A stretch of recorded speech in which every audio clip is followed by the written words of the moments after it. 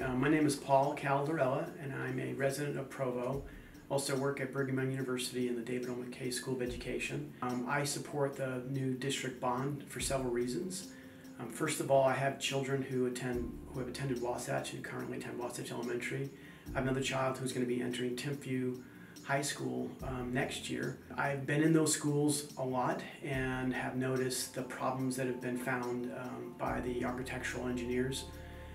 The teachers in the schools are great, the students are wonderful, the community is great, but the schools really do need to be rebuilt. Wasatch is extremely old. It's got fire suppression system.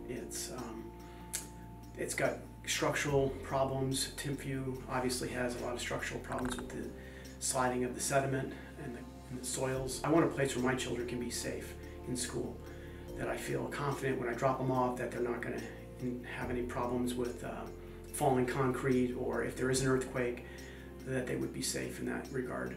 I was on the district committee that recommended the full bond, so I was given the opportunity to tour the schools that are going to be impacted by the bond, and I can tell you personally from looking at the buildings, they really do need to be rebuilt.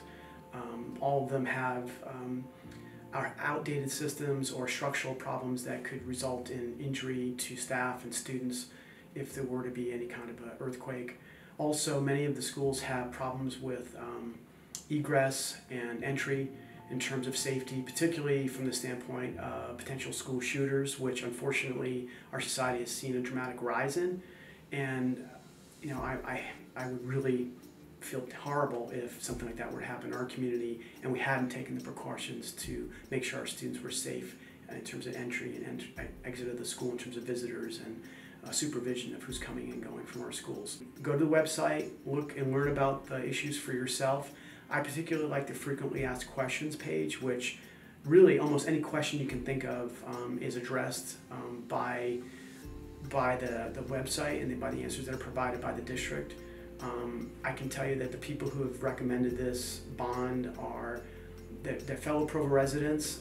We all will experience the tax implications of the bond. The other thing I've noticed is in touring other schools and other districts in our adjoining communities, Alpine, Nebo in particular, if you go to those communities, you go to those districts, the schools tend to be much newer and much nicer facilities, which I think just is because those communities, those districts have been a bit more proactive perhaps than Provo has.